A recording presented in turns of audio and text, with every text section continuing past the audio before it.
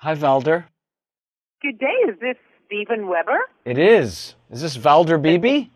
It is. Thank you so much for joining us here in Dallas, Texas. My Thought I was pleasure. going to miss you, but I am just so excited that you stopped by or you're here today to talk about Helix, one of my favorite new shows. Thank you. Thank you so much. Oh, you're Tell- very welcome.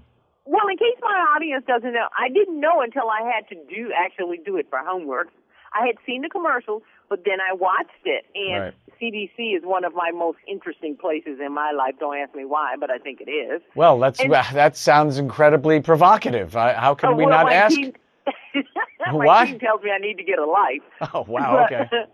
But I love, what the CDC is supposed to do. Yep. And I found out they don't do a lot of things that I thought they did. I thought they made laws, and I thought they could tell you to do this, but I found out a lot. And your show is very interesting also. So tell me about Helix.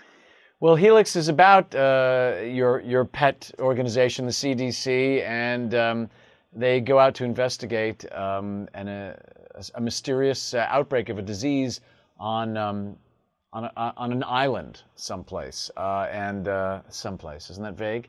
And on this island is an old kind of fellowship. One might call it a cult, and there's been an outbreak of a particularly nasty disease, and the cult is led by an incredibly charismatic, still handsome at a really in good shape guy, played by me, oddly enough, and they've got to find a way to stop the outbreak of this disease. And as it is Helix on SyFy, it is messy and scary and occasionally gruesome.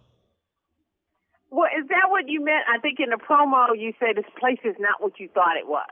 Or That- somebody says this is not, yes, because what looks like a fairly benign kind of fellowship, it takes place in this beautiful abbey, this kind of cathedral-like setting.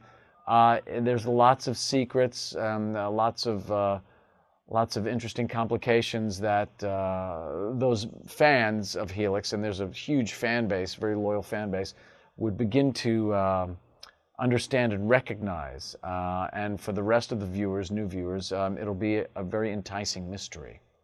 Okay, so you're in a new season? Yes, this is season 2. The first season took place in kind of an Arctic base.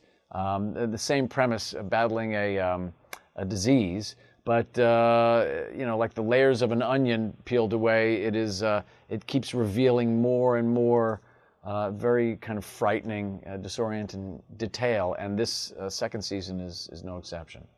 It is also like an onion.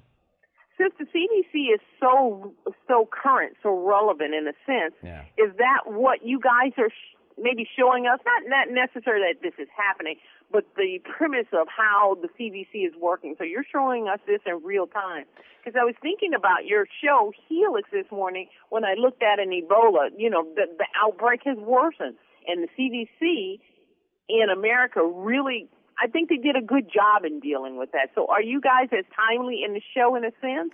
Or you guys just want to stretch it out for a season for us to have something to watch? Well, I mean, the thing is that when the show and this season was conceived of, I don't think the Ebola issue had even reared its head. I think it's just a kind of an unfortunate coincidence. The CDC is, it turns out, incredibly effective at doing their job. If they weren't, I think we'd be in way worse shape than we are. The actual organization is being used for a sci-fi premise, I think is very smart. Timely, well, perhaps. I think, again, that's a coincidence. There's always been diseases and outbreaks and things, and there's been a lot of recent books and films that talk about the kind of the possibilities of a real scary outbreak. But I think we should all be grateful for the Center for Disease Control. I agree with you. We should be grateful for Helix because it's a very enjoyable show. It's something you have to stay with. So I need to go back and watch season 1. But I like intelligent shows. I really do. So thank you so much for doing a great job. Tell us when you want us to watch Helix on this. I think you're on SyFy. We're Fridays at 10 p.m. on SyFy. Well, you're my Friday guilty pleasure now, Stephen Weber. Thank you so very Thank much you. for being my guest today on the Valder Beebe Show. My pleasure.